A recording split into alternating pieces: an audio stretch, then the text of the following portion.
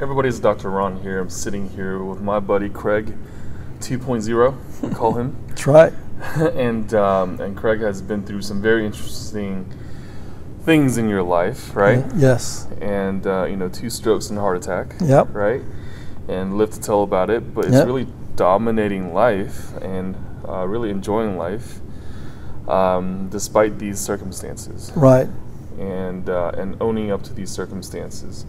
But the more interesting thing about you, Craig, is that nothing seems to get you down. And so, and I really want to talk about the psychology of what you go through. Sure. So Craig and I first met during his first stroke. Yep. Right.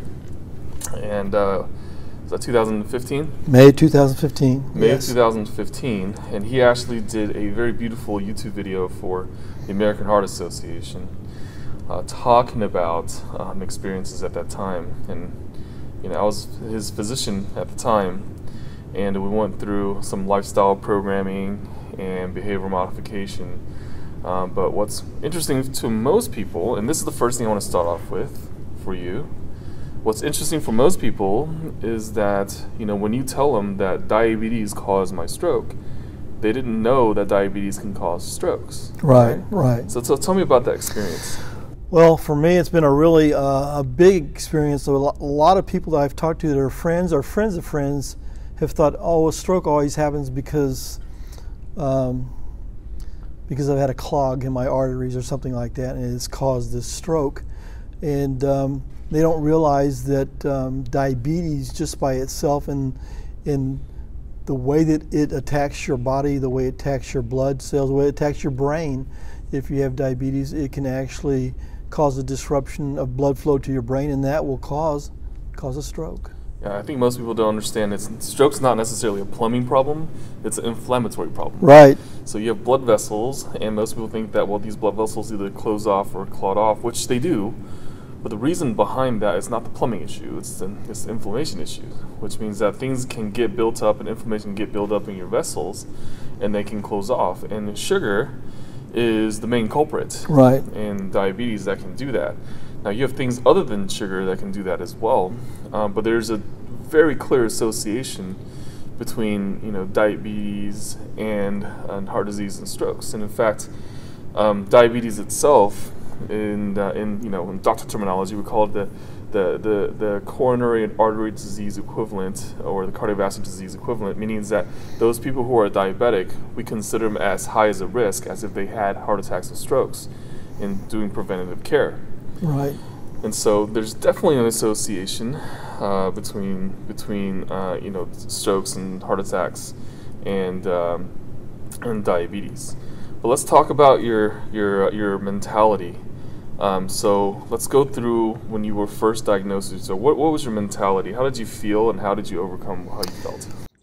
Dr. Ron, the first thing I felt when I was told by the neurologist and then you later on that morning, same morning, that I had a stroke the first time, I heard the words that I had dodged a bullet. And to me, that was just devastating to even hear that I had dodged a bullet, because when I think of dodging a bullet, I think of a superhero that is in a movie and a bullet comes at him and they just move to the side and dodge the bullet. And this stroke was much more than a bullet. It was an absolute devastation to me as a person, thinking, how am I going to be able to talk like I was supposed to talk before? How was I going to be able to think anymore like I thought before? All these things were just devastating to me. And so I thought about it for a couple of days, and I thought, there's 2 ways I can go with this.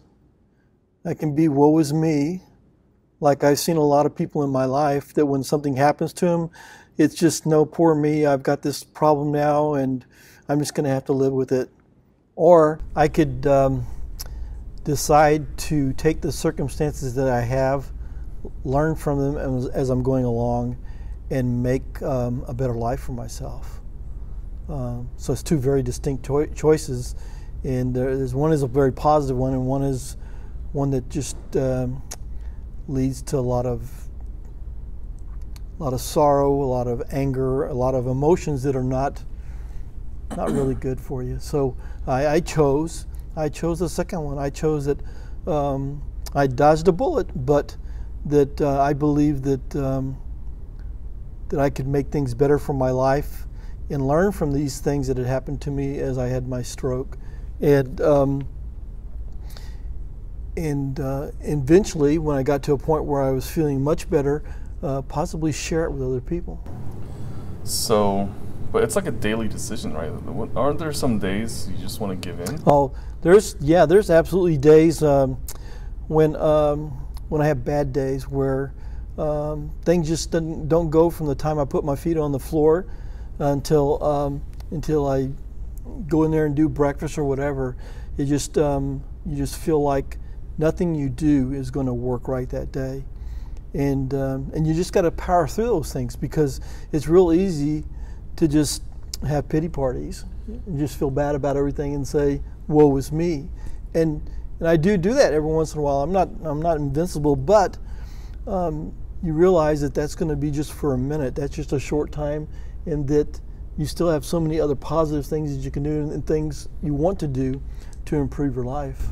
Right, and part of going through something like a stroke is that you've always had the ability to do some things, and all of a sudden, when those abilities are taken away, you don't know how to live without those abilities that you took for granted before, right? So I think you were talking to me about even just going to the bathroom and bowel movements. Yeah. Right? Yeah. Oh, yeah. Well, because your brain just works different than it did before you had the stroke, and so your body works different because it doesn't communicate. Your brain and your body don't communicate with each other anymore, and so it's even as serious as not knowing when you're going to go to the bathroom, because things are happening differently than they normally would. So an example of that would be just when I was working back at the office after I had my second stroke, I would just be sitting there, and all of a sudden, uncontrollably, things would happen to me, and I would lose my bowels sitting at my desk, and my secretary had no clue about it. But what I did was I kept extra wipes and extra clothes in my office in case this happened, because it was such an embarrassing thing for me to go through. But it's part of what happens when you have a stroke. How did you get through something like that and then still develop the resilience, saying I'm going to continue going on and kick butt at life? Like how did you get through something like that? Well, there's a lot of things. I think it really starts very foundationally. It starts from my dad, my mom, my parents. They just really my dad always taught me if anything is worth doing, it's worth doing right. And I've used that all my life, even when I was in the military, when I was in an apprenticeship program, learning how to do a trade, when I started managing hospitals for a living. If I was worth doing, it was worth doing right. And as a stroke survivor, that became the same mantra for me, that if it's worth doing, it's worth doing right. And that means all these things are going to happen to me that I have no clue of what they are yet, but they're going to happen to me. And then I have to address each one of those things and move forward and not look back, move forward. Right. And so, I mean, you didn't have one stroke, you had two. Yeah. What made you, after the second stroke, just say, kind of like, screw it all, like, I'm just going to give up? Like, what made you not go that direction? Well, I wanted to. I really did. I wanted to just say, man, the second one in 6 months, what the heck is going on? What's wrong with me as a person? What am I doing wrong? How am I living wrong to have this happen to me? And I mean, I asked myself questions about that for a long time. I didn't go back to work for almost 6 months after the second stroke, and I finally went back to work. It was very slow for me, and eventually the organization I was working with said, we're just not going to be able to for you to be here anymore. And so I resigned. But I really felt like I had a purpose in life now that I had never had before. In managing facilities and managing people, that was a really great job. I enjoyed doing that, and I thought it was really something special for me to do. But now that I had 2 strokes, I felt like I had a purpose to help others. When I went to the hospital and had both of my strokes, I had nobody come and talk to me afterwards or during that time. Medical staff came and they talked to me, but they talked to me about medical things. Nobody talked to me about how I was feeling. Nobody talked to me about what was working, wasn't working, and why it wasn't. And they kept hearing a lot of things, and I kept hearing a lot of things like, well, this is typically what happens in a stroke patient. And that wasn't typical for me. So I decided that after this second stroke that I wanted to give back to the community. And I went to a couple of stroke support group meetings at a local hospital, and I sat in the meetings and listened to the stroke survivors and their caregivers, and my heart really went out to those, because although I had 2 strokes, mine were nothing compared to some of the devastation that other people were going through. So I had the ability to learn from all that and then come back and share that with others, where others could hardly even speak anymore. Right. And now you're full-fledged volunteering. Yeah. Into a new program. Yeah, working with the neurologists, working with the patients. You're doing an excellent job. Yeah, and I get a chance to I even get a chance to contribute in a monthly stroke support meetings with the medical staff and administration of the hospital, where I sit down in meetings and they talk about stroke patients and what they're going through, and I just get to be a part of that, and it makes me feel like, again, I'm fulfilling some of the purpose that I really have pointed myself towards, where I can help others. And I think that visiting with patients, sitting down in the rooms with them, and actually looking them in the eye and telling them how they're feeling, it just freaks them out sometimes, because you've been there. Because I've been there. Right. I've been in that same bed, and actually I'll go in and visit with some people, and they'll actually the family will push a stool over by the patient's bed and say, please sit down and talk to my mom or talk to my dad about those things. Right, and I do think that, we have to give credit to your daughters. Oh, yeah. They, they called me, I remember, and wanted to know more about what to do, and they were your advocates, just like, other family members are their family's advocates as well. Yeah. And I think it's so important to have that support group, and even if for those people who don't have family, if you do have a group of people who are there for you, then that's great. But I want to talk about something a little bit deeper. A lot of people go through something and they blame themselves, and there's a lot of guilt involved in it. And what they do is they push their closest ones away because they feel like they've done something to allow this to happen. And since they've done something to allow this to happen, they don't feel like they deserve the help from their close ones. So they tend to push them away. I see this a lot in healthcare. And so for those patients who have a stroke that you help, like how do you talk to them about what their interaction is with their family member, with their doctors, and everything like that? And how do you convince them that they deserve the love and the help and to accept it? Yeah, those are very true feelings of a stroke survivor.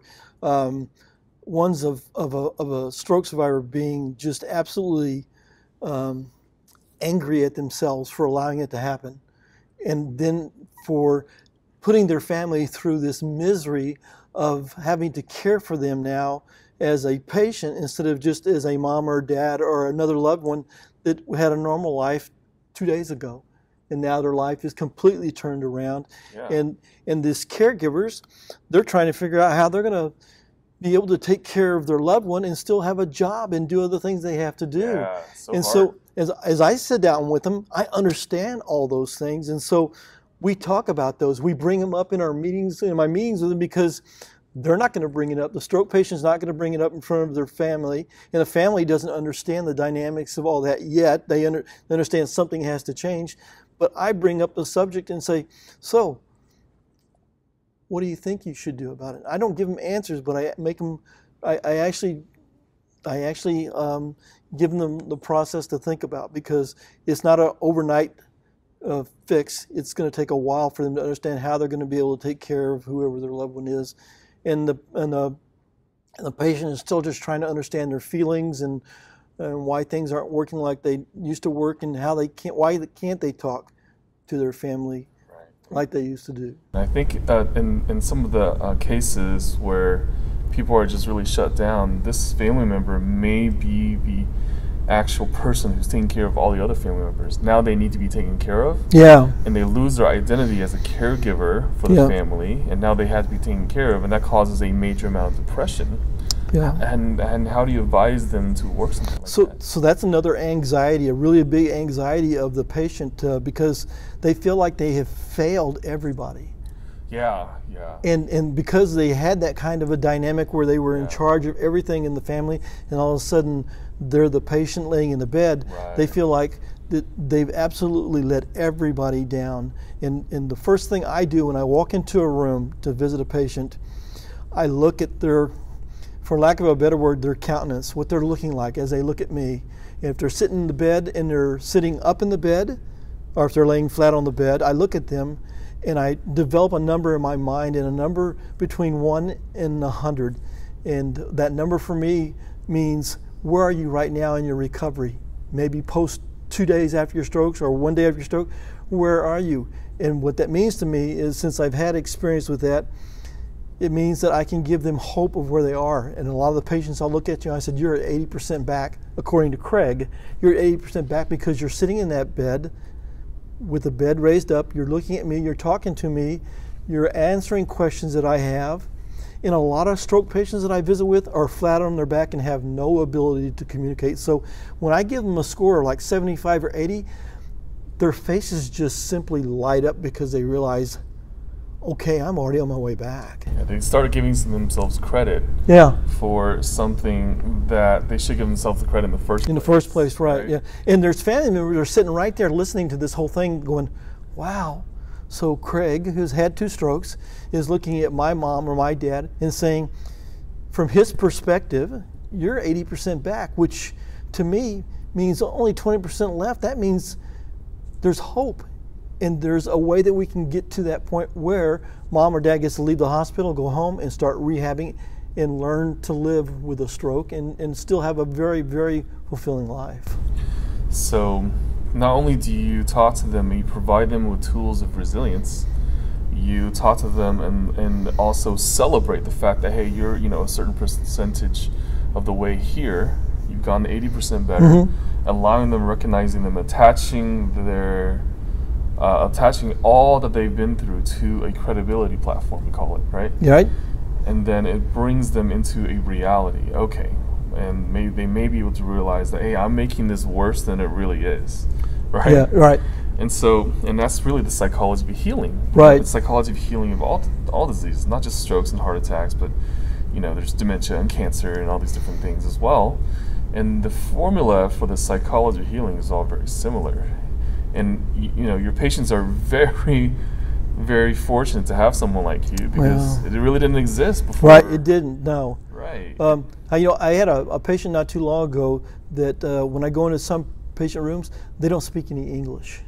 They speak a foreign language, and so I'm prepared for it. I have a person I work with that actually instructs me and helps me on what I need to know before I go in the room. And when I go into a room like that, in this case, the people were from a foreign country and they only spoke Spanish. And so I knew that ahead of time. And when you go into a situation where a person has just had a stroke, it's so solemn and it's so sad in some cases. But my job is to try and lift them up. That's part of my job. And so when I walk into a room like that, I told there was four family members in the room, and they all spoke English. The father didn't, and he had a stroke. And I said, I can only speak a little bit of Spanish. And they just looked at me, and I said, I can say, Yo quiero Taco Bell, which is the length of my Spanish. And everybody was laughing. Even the dad that had just had the stroke was laughing because he understood what I was saying. And I connected right then with that group. And I said, I want to share with you about my story, and I'll be more than happy to let you translate it. And so I sat there by his bedside, and his 4 children sat on the other side. And as I spoke to him about my story and about hope and about his future, they all took their turn explaining to their dad what they were hearing from me. Oh, wow, yeah. So it wasn't just one kid talking for everybody. Each kid stopped and said something. So a 10-minute or 15-minute interview that I would generally do with a patient took me 45 minutes to do. But at the end of it, they were asking me these questions, and this is what's really important for me. It really is. What can we do to help our dad? Yeah. And these are 4 kids that just want to take care of their dad and provide for him because he's done that all their lives. So he was the caregiver. Yeah. And now the kids' turn. Yeah.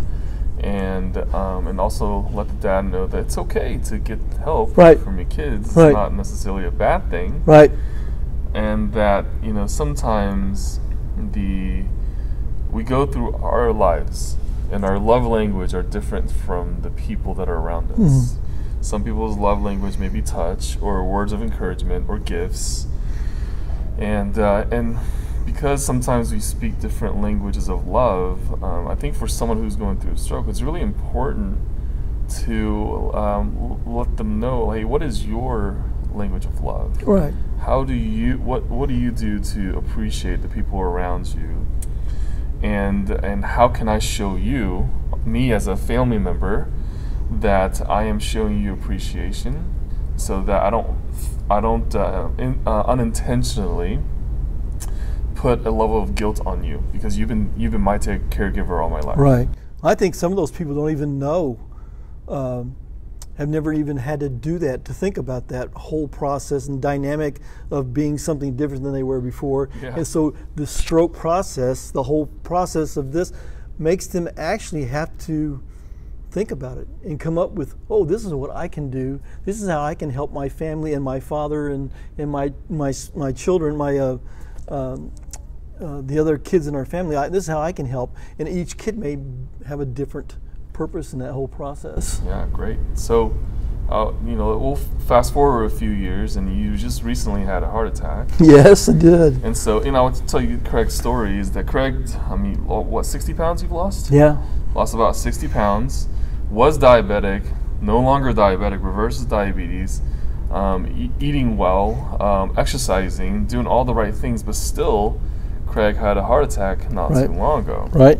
And it's interesting because when my team first learned of your heart attack, everyone was surprised, be like, well, Craig, he's like the picture of health, right? Yeah. How did he have a heart attack? And my explanation was that heart attack was going to happen, but guess what? It didn't kill him. No. And not only did it not kill you, I already knew in my heart that you already built up so much resilience in the last few years after your second stroke and counseling the patients, that I remember talking to you on the phone after learning about your heart attack, and I think I told you, I am not afraid. Yeah. Right, that's what I said. And I have full confidence that you have the resilience to get through it. It's just another challenge to get through. What I heard from you also in that same phone call was, this is just a blip. Yeah, I did say This that. is just a blip in your life, Yeah. and things will move forward. Yeah, and it did. Yeah, it did. It did. And the biggest thing that helped me through the heart attack was I was now listening to my body instead of just ignoring things. After having had 2 strokes, I understood exactly the dynamics of a stroke and what it causes you. But the heart attack, I knew from working at a hospital and working with a stroke and a cardiac caregiver, I knew all the symptoms of that. Actually, I even make the folders for all the cardiac patients. Oh, do you? So when I was in the hospital in the IMUs, they brought me a red folder, and I said, you know what, I can tell you everything in that because I make it for you guys every day. Funny. And so they kind of looked at me kind of, and Katie, my daughter that was with me, she said, Dad, please leave him alone, because she thought I was just aggravating everybody. But I was more informed than before the strokes, and I was able to, from that, listen to my body and stop walking and sit down and relax for a little bit, and then realized when I started walking again, it was starting up again. So then I went directly to the hospital and they found out very quickly that it was a mild heart attack, and that was that's because I went in. The doctor told me if I would have continued walking, I probably would have dropped dead in the mall. Mm-hmm. So you live to tell the story. Yeah, I live to tell the story. Yes. Right. There's so many events that happen to people, and people perceiving it as this happened to me, rather than I'm a person, I just happen to have this. Yeah. And I call it disease identification. This happens a lot with people with cancer. Like, I am the cancer. You're not the cancer. You're a person. Right. You just exactly. happen to have cancer. Right. You are Craig, and you happen to have 2 heart attacks and a stroke. Or 2 strokes and a heart attack. 2 strokes and a heart attack. So the more important lesson here is that these things happen in your life, but you grew stronger exponentially every time, and you make the people around you and the people who experience these grow stronger as well. Yeah. Well, yeah, it's and I think it's all, it may be kind of a thing that most people say, but it's because I have a positive attitude. Yeah. I really believe that my attitude makes all the difference in the world. I'm almost 2 months post heart attack, and I'm not back to the normal hours I was working as a volunteer before, and that probably won't happen for a while, but I'm contributing, and I'm working 3 or 4 hours where I used to work 6 hours a day, and so I'm still helping out, and I'm still able to see patients that have had strokes, and I enjoy what I'm doing, and that's the biggest thing is, as a former stroke patient and a heart attack patient, is you got to enjoy life. And a former diabetes patient. Yeah, and a former diabetes patient too. Yeah, yeah. You kicked butt in all. Oh yeah. All well, yeah, I did. Yeah, and it's and it's not easy to do too. I got to confess that. And in the video that I share with the National Stroke Association, I was asked about that, and I told them it was hard work. I even repeated it twice because it was hard work to change all those things in my life and to maintain them and to make sure that they stayed that way. Because once you've had those things happen in your life and you felt how it changes your life, you never want to be there again.